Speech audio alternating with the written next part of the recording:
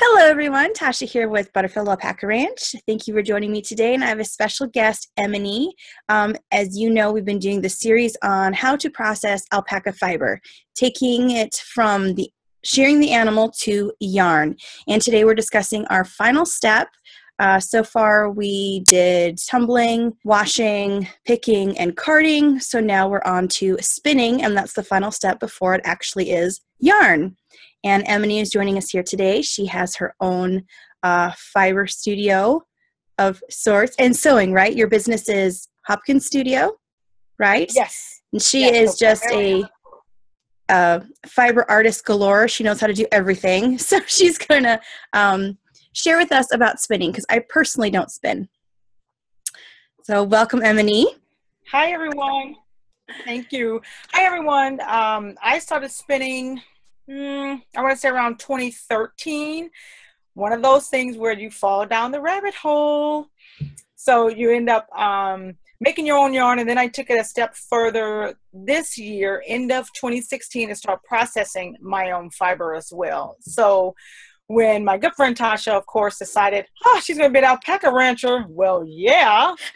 So that's how this whole thing came about. I did want to try some new fiber because, again, processing raw fiber was new to me. And raw meaning straight from the animal, straight from the sheep, straight from the alpaca, llama, camel, in the raw form, washing it, cleaning it, prepping it, by many methods of fiber prep, and then spinning it, and then if you want, knitting it to a finished garment or weaving with it. So that's where we are today.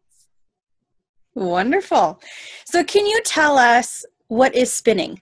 Spinning is the process of taking fibers, because they could be plant fiber, they could be animal fiber, and spinning them by adding twist into the fiber to make it into a strong cord. Basically, we know it as yarn. You can spin in several ways. You can spin with a drop spindle. You can spin on a spinning wheel. And I would probably say before spinning wheels, the drop spindle was the first way of spinning. And then wheels came out with a quill, which kind of looks like when we think of Rumpelstiltskin with a little point on there, prick the finger, that type. And then now we have just wheels, all different sorts, modular wheels, portable wheels, but it's the process of turning that raw fiber into yarn. So why would we want to do things like picking and carding before we spin? You want to prepare your fiber. It's sort of like if you think of your clothes, you want to wash them and iron them before you wear them. It's the same thing with your fiber. So when you are picking your fiber, sometimes there are parts of the animal that you don't want to spin. So areas near what they call the britch, near like the back rear end, or areas where they do a lot of friction, a lot of rubbing, right under the chin where they eat a lot, right under here. You would want to remove those. So you want to pick through those, pick some of the kind of the nasties out, poop tags, little things like that. In the process of the term actual picking, you can, after you clean your fiber, take your hands and you're going to fluff and pull that fiber apart, fluffing it up, prepping it for spinning. So also, if you look at the cost of fiber prep tools, those tools can be very expensive. So you do want to move big debris, move hay, or anything that could harm the tines in your drum carder, or the tines on your hand combs, or anything like that. And some people even use dog combs, but you still want to preserve your tools no matter the cost. And some of them can be really, really expensive. Yep. Wonderful. Well, the video before this one was the picking and carding. So I showed my DIY home version picker. And then the drum carder, which I think you and I have very similar. So the drum carder would be used to create woolen yarn. Is that right?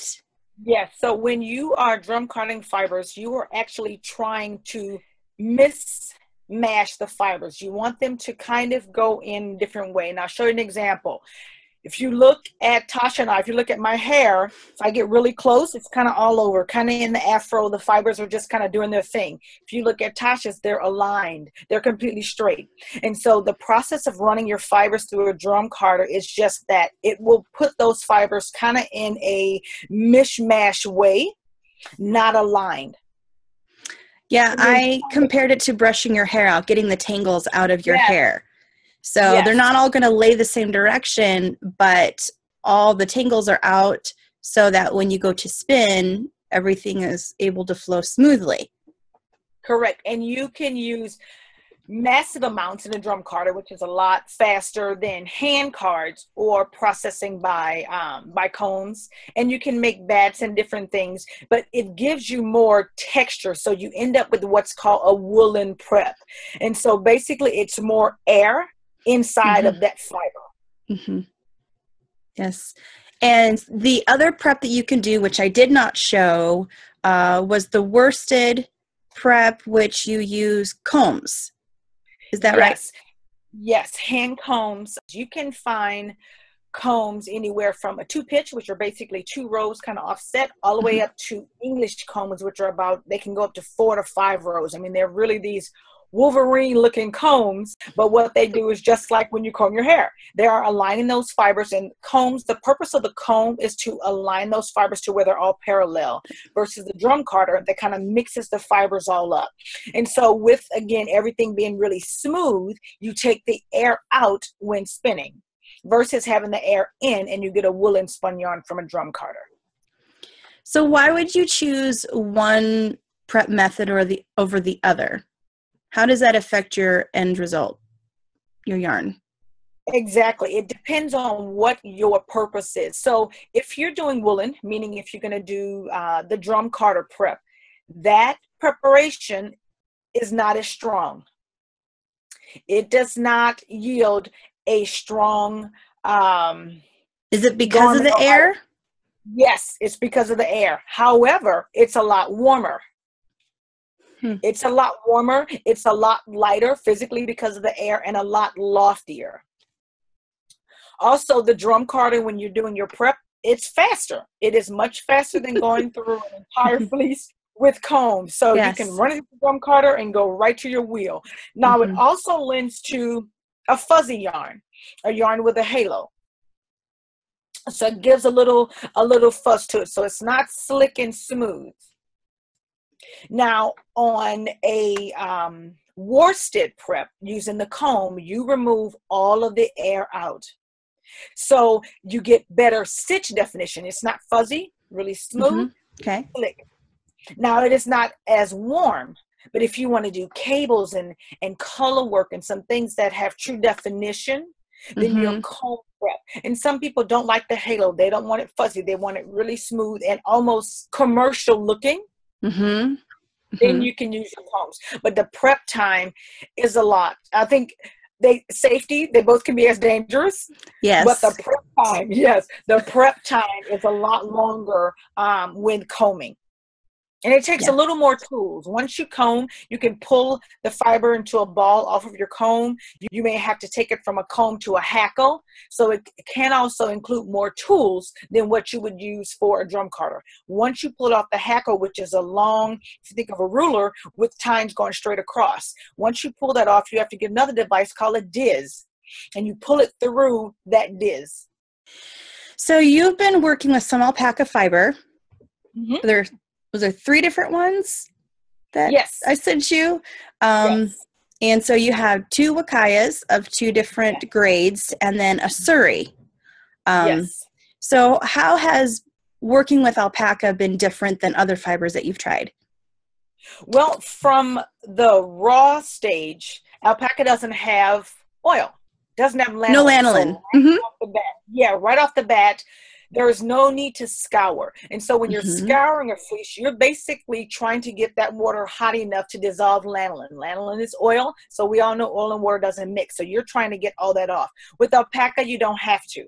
They're just dirty. It's just dirt. So you can't spin right in the dust, because that's exactly what's on there. I mean, you may find little bits of hay, but your hands aren't greasy at all. They aren't shiny at all. And it's really interesting because it feels like hair. It doesn't feel like, it actually feels like hair. So you have a different texture. You also don't have scales. So you don't really have that clinging to each other, especially when you look at the Suri. It doesn't, Yeah. it's literally like doll hair. Like if you've got like a little Barbie doll Yes. and you start combing the hair. Well, and some slick. people use that for doll hair specifically Yes. because of the qualities of it. It's very much like that. Yeah. Mm-hmm. It's slick, it's long, it's wavy. Mm-hmm. So very different than your types of wools, because on your, when you're dealing with sheep and long wool and serious, I mean, it's 4 or 5 inches, they're very coarse. Long wools are very coarse in sheep. This is not very coarse at all. It's super silky soft, but yet it's long. Mm-hmm. So they do have their characteristics. With the Wakaya, it's more sheep-like than the Suri, but still, you know, because it's not as slick. It's not as slick, but still very, very, very soft. And you have to force the fibers to come together in your spinning to be really intentional. It's not woolly. They're not going to grab onto each other and want to be friends. You want to, you're going to kind of corral them together as you're trying to spin those. So they can give you a challenge if you're a beginning spinner, and they also work really well mixed with other fibers. A lot of times you'll see wool and alpaca blends instead of the fibers 100% by themselves. Yeah. So for the beginner spinner, wool is where you start, right? And you don't want to learn with alpaca. No, and sometimes if you're fortunate enough, sometimes you don't know. And that's what you learn on. But it has very different characteristics, and I would encourage you, if you've not tried alpaca, to try it. Try it blended and try it single, and make your samples. I'll show some photos of how I did the sampling to make some samples and really see how you want to use this fiber. It's not cheap fiber. It's a part of a luxury fiber. So you want to make sure that you know what you're making with it, and then you process it in the correct way to get what you want. Right. So that goes back to, if you're going to create something with cables or definition in your stitches, then you're going to go for the worsted prep on your... Yes. But if you're just going to do some simple stitches like a stockinette, then use your drum carder and save yourself some time. Go with the woolen method, right? Yeah. And you can even do a semi-woolen. So you could...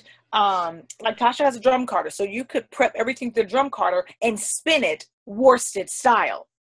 You don't have to spin it woolen, because there are woolen and worsted are a method of prep, and they're also a method of spinning. So you very well could run everything through the drum carder and still spin it worsted, still taking out as much air as you possibly can. Now it will give you a fuzzy yarn, still very, very nice, very dense. Or you could comb it, spin it worsted, or drum card it and then still spin it woolen by doing long draw and still keep all of that air in. So you have the same options as you would in wool. You have the same options in alpaca. So when you are spinning woolen or spinning worsted, does that depend on how much air you leave in? I guess totally. Using the right terminology. But in with your drafting, right? When you're drafting and you're letting out the fibers and your control over that, of how much air you allow to stay within the draft. Yes. So for woolen, you're allowing a lot of air in the draft. So if you think of, or if anybody has this in their stash, Brooklyn Tweed by Jared Flood is a woolen spun yarn. I mean, it is like air in your hand, and your alpaca will come the same way. You will be shocked if you weigh your bobbin, how much is actually on there, because it is so full of air. So when you are spinning woolen, you are doing long draw. I mean, you are extending that out, so you're not spinning it and it's not getting as much twist as it can. It's getting air and twist, air and twist, air and twist.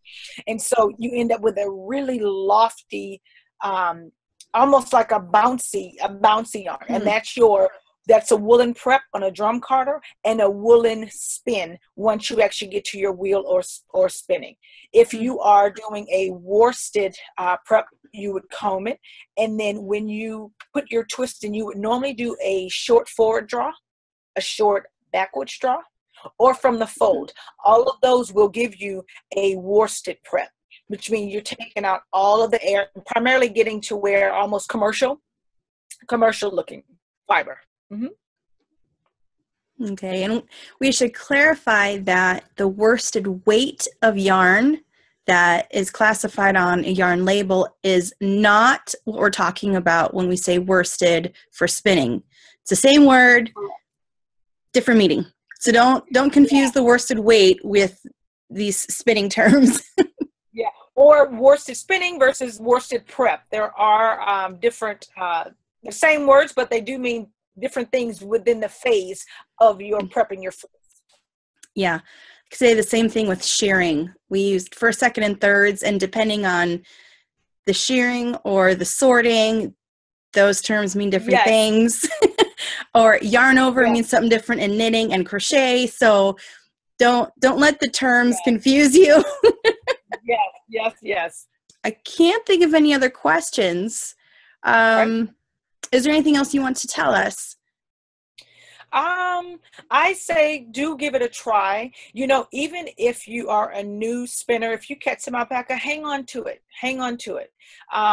If you want to try commercial and just feel the property differences between wool and alpaca, or get an alpaca blend, I encourage you to try that. You know, spinning is the process of going from sheep to sweater, or sheep to cowl, or sheep to whatever your garment. The same thing with alpaca. Take that fleece and go from processing it raw, seeing how different it is, seeing how different the prep is from a wool fiber.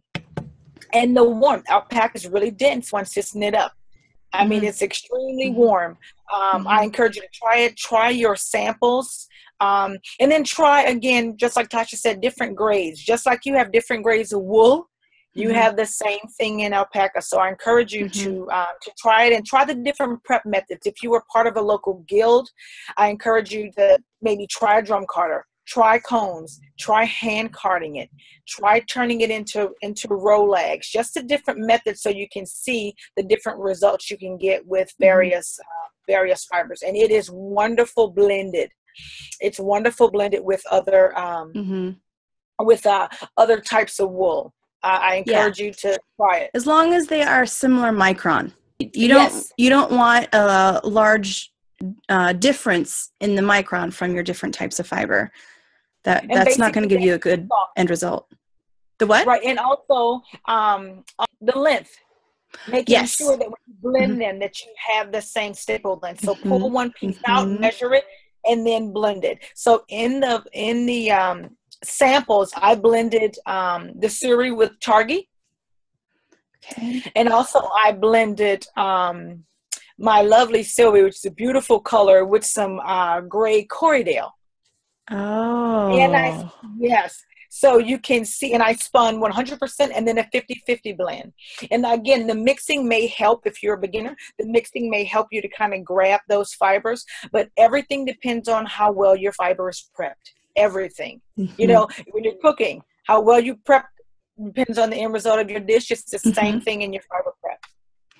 I did think of one last question. That's in regard to washing, because people choose to wash either at the beginning when the fiber is in the raw state before you do any kind of prepping. And this is in regard to alpaca anyway.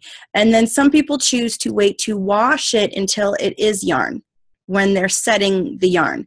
So have you experimented with that? I have not. I have washed all of my fiber first. I think it's just the whole idea of running something dirty through my equipment. So now, again, with alpaca, I mean, there's really nothing in there. I mean, there's like... It's just the dirt. It's just the dirt. And when you rinse it, some people just rinse theirs. They don't want to scour it. They're just rinsed it. So you can spin, we would say in wool, in the grease, you can spin in the dirt for alpaca. Or you can clean it first. It just depends. Also, if you're going to dye your alpaca, so let's say you want to dye it, you know what? You're going to wash it anyway. Go ahead and spin it.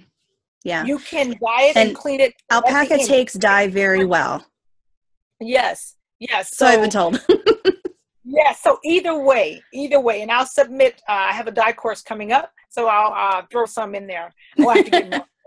what I have, but I'll throw some in there and then send you some of it over dyed. But you can either spin dirty, shall we say, or you can spin it clean. But you don't have to scour it. You don't have to scald the life out of it, because it's just they're just playful. They're just playing in the dirt and the dust. That's all they're doing. That's right. That's right. So, Emonie, thank you so much for joining us today. Tell us how we can see more of your work or how to get a hold of you. You can find me at my Etsy shop at Hopkins Sewing Studio .etsy.com. Also, to keep up with me, primarily Instagram. I post on Instagram probably a bazillion times a day. My handle there is Hopkins Studio. And if you have any questions or if I can help in any way, just feel free to let me know. Okay.